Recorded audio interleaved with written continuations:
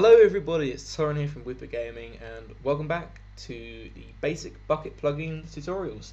This is episode 5, we have 5 down already and we're getting close to finishing our plugin. In the last few episodes, just a quick recap, we managed to start coding the bulk of our plugin. We managed to get most of the on enable finished. We'll be doing some of the on disable today, hopefully. I know I'm going to finish the debugging and the plugin loader. We did the basic play listener, and another recap is the play listener is called upon when the player does something. That's why it listens for the player. In our case, we made it listen to whenever the player uses a command. More specifically, when the player uses /basic. We also put a string, which is like a variable, and within the string we made sure it got the message, and if there was any spaces in it, it would split the message. And we also made sure it didn't look for uppercase or lowercase. That's why it ignores the case. Another thing that I didn't really explain was the toggle vision method. Now, the toggle vision method is something to do with the hash map, and what it will do, it will toggle the player's status when they're in the hash map, but we don't need to worry about that yet. I'm just giving you a quick explanation of it. We will be getting on to that probably in a few more episodes time. Today's tutorial will just be about a few general bug fixes. Now, some people have pointed out to me that I did make a few mistakes. I didn't put a space in between the basic and the player listener, and I spelt listener wrong. But I might have spelled it wrong, but it doesn't actually matter if you spell it wrong, because it's actually it will work depending on whatever your class files are. Sorry, I'm starting for words there. But now I've fixed those, and I need to fix this down here. They're firing up errors obviously because the block listener isn't created, and I will be getting onto the block listener next tutorial. I don't want to just throw another class file on you after we just did one last tutorial. Right, so what we're going to be doing now is we're going to be adding another method which goes underneath the hash map. What we need to do is we need to keep it in that. We need to do, if I can actually type this time, public basic. Open your brackets. Sorry, I had a mind fart then, I couldn't remember anything. Plugin loader. Plugin loader. Let's get rid of that. We need to do server instance. We need to do plugin description file. This. So before I carry on, what we're basically doing here is we're getting the plugin ready to be loaded. So what we've done up here is, as you know, we've defined everything, and what we're doing now in this method is we are loading the plugin. Obviously, that's why it's the plugin loader, and obviously it's a server instance. We're getting the description, and I'll just carry on. We need to put description file. Sorry, I'm lost where I am. File, folder, file, plugin. What we'll do is put a space there. Class, loader, city loader. Okay, so why are some of these wrong? Because you need to import the file from Bukkit. I don't know, probably from Java. There you go. That's my recommendation. Import server from Bukkit. Import that from Bukkit. And there you go. That's all of the errors from that gone. So I'll go over this again. We imported file from Java. We imported server from Bukkit and plugin loader from Bukkit. And again, what this is doing is whenever the server is switched on and this plugin is installed, this method here is going to load the plugin. It's going to make sure it's a server instance. It's going to get the description file, file folder, file plugin, etc.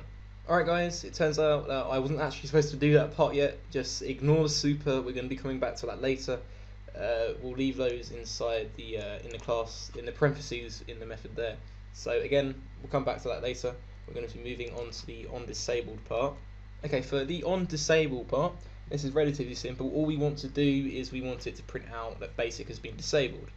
So this is very, very easy. If you know what you need to do, just go ahead and do system.out.println, and we put that.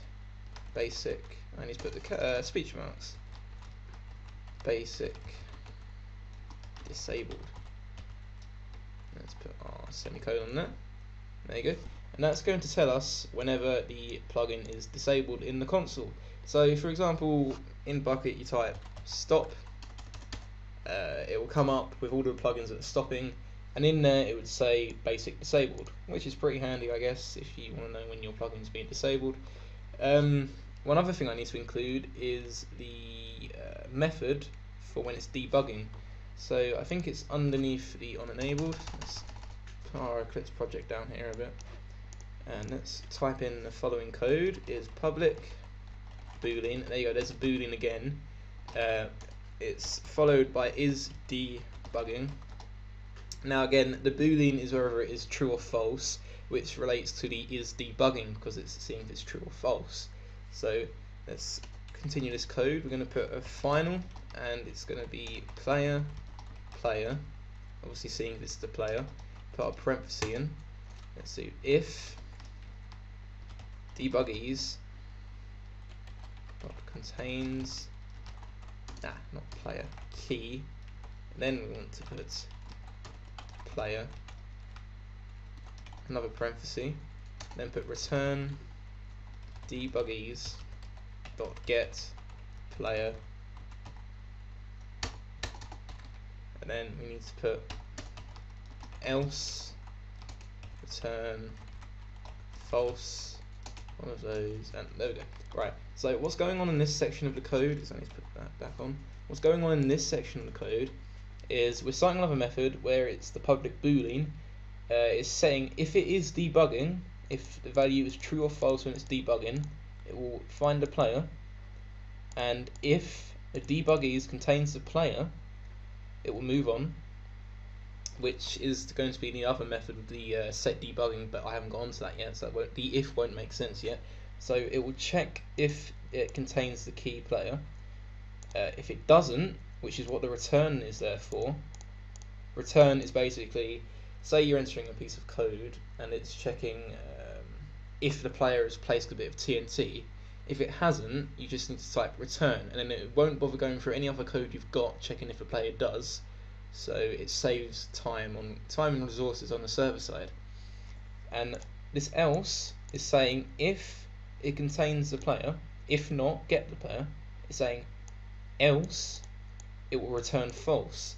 So it's saying if this does this, if it doesn't, it will return false. So that's pretty simple actually. We're going to move on to the actual debugging method right here, which is public void set debugging, again final player final. Let's get rid of that there. Don't need to put enough space, I keep doing that. Boolean value, again the true or false value, which is coming up along in this. Put parenthesis, not a P. We want to put debuggies dot put player, that needs to be lowercase, sorry I thought it needs to be uppercase, and the value, put a semicolon there, parenthesis. Right, now this method is enabled which checks to see if the player is in the hash map called basic users. As I've said before, once it's debugging, it will find if the player is in basic users, which is what it says here. It's saying if it went I can't speak today. When it's debugging, it will put the player in the value. That's all I'm going to do for today because I wanted this to be quite a short tutorial. I will carry on with these for a long time because I want to get the actual plugin finished. So this has been Torrent for WoopaGaming signing out. If this video helped you, make sure to like and subscribe. I know it's been a bit sketchy, but I'm actually trying to rush these out so you guys get a good video. So thank you guys for watching, and I'll see you next time.